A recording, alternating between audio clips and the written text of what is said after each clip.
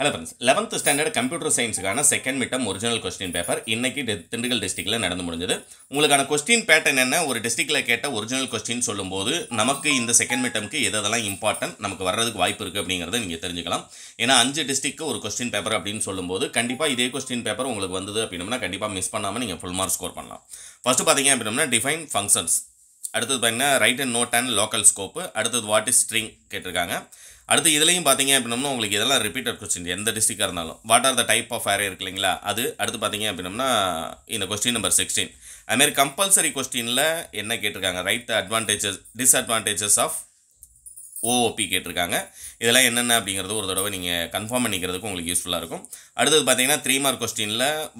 what is building functions கேட்டிருக்காங்க அடுத்து what are the information தி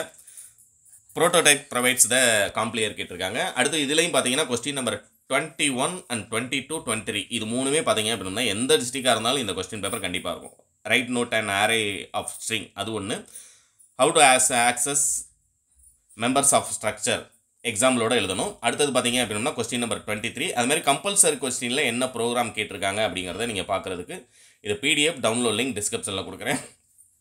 அதே மாதிரி 5 மார்க் क्वेश्चन ஜஸ்ட் இது ஒரு ஸ்கிரீன்ஷாட் அப்படியே எடுத்துக்கங்க இந்த 5 மார்க் क्वेश्चन மட்டும் போதுமா அப்படினா கண்டிப்பா நீங்க எழுத வேண்டிய 3 5 மார்க் அப்படினா இந்த ஆறையும் படிச்சீங்க அப்படினா